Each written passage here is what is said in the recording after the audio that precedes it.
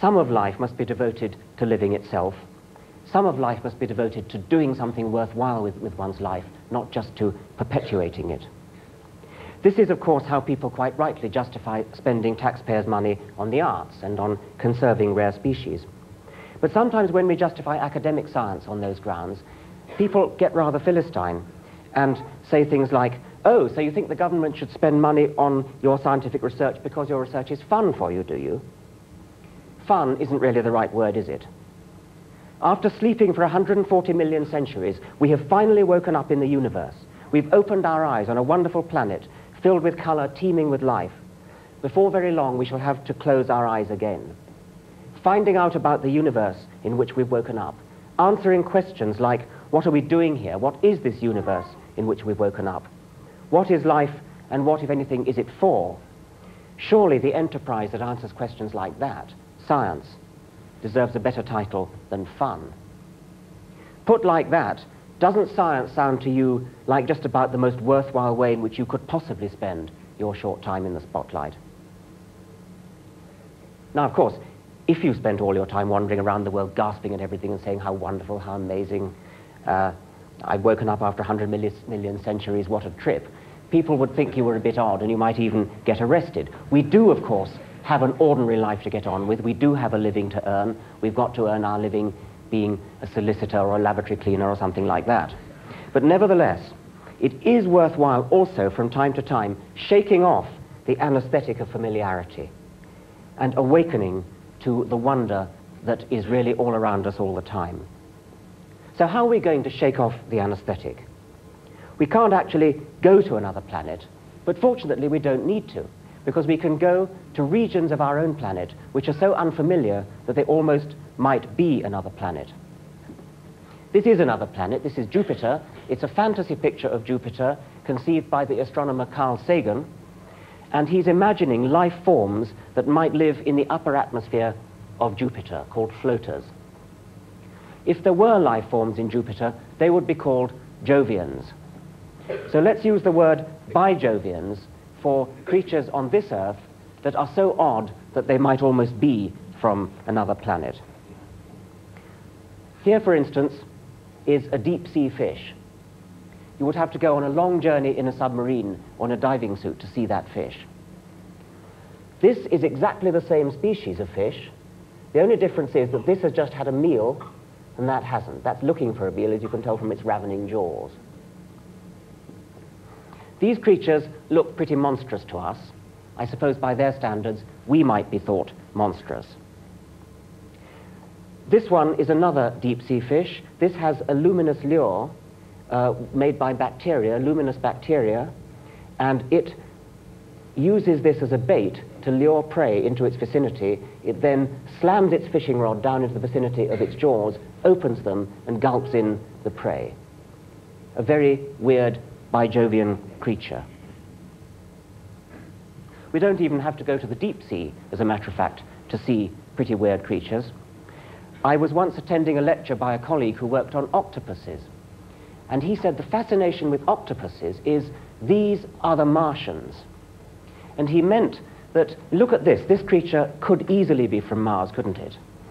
Watch the color change. That creature, that cuttlefish, it's not an octopus, it's a cuttlefish, is changing color at will. Look at the waves of color falling over it. That's not shadows falling over it from outside. That's internally controlled by the animal, by its own nervous system. It's registering emotion, signaling to other creatures, others of its own species.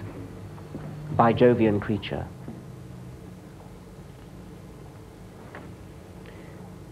We don't even have to go to the sea at all. These are all insects. They all have the same basic insect body plan, which they inherited from a common insect ancestor which lived about 350 million years ago. They all look like insects because they've inherited those attributes. They all have a head, a thorax, an abdomen, but in this case it's enormously elongated to look like a stick. Here, the same body is flattened out in this bug.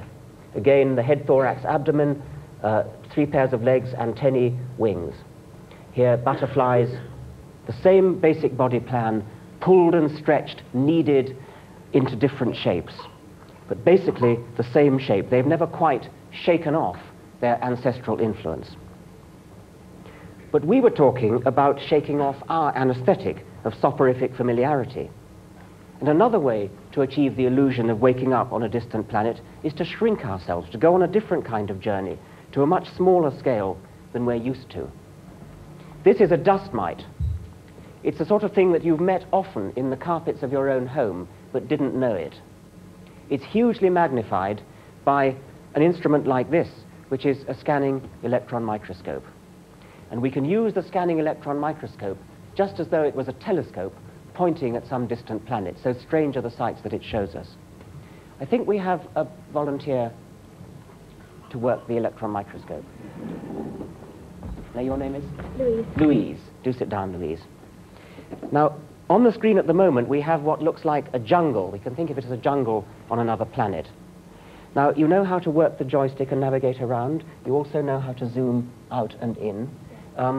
What about zooming out and seeing what this jungle really is? Okay, let's go slowly. Now, there's some curious rounded objects there. Go further. Two little patches of rounded objects. Go further. Go on.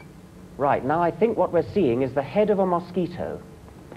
There are the compound eyes, lots of different facets of the compound eyes on either side. In the middle are the sockets of the antennae. Zoom out further. And again. And there's the whole head. You can see the whole round head with the sockets for the antennae and the rounded compound eyes with all the different facets. Now perhaps we can navigate to a different insect. Yes, the machine has been pre-programmed to move now to a different part of this strange landscape. And I hope we're going to see something else in a minute. What's this here? Looks like another jungle. So let's move around and explore what we think it is.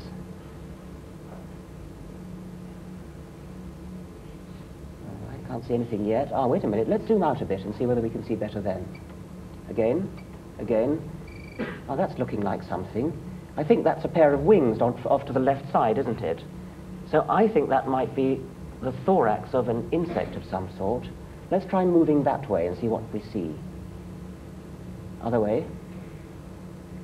Might speed it up a little bit. That's right. Ah, it's the abdomen of a bee, I would think. Go on. More. Now, what's that? There's something curious poking out. Try and steer your way around so that's in the middle. Other way. And then down a bit. Now zoom into it. I'll keep steering, shall I? Right, zoom in. Need a bit of focus, I think. Can we do that?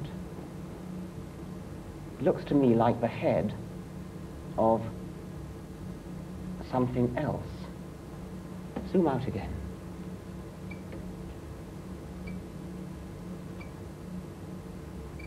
What that is, as a matter of fact, is a tiny parasite. Thank you very much indeed, Louise.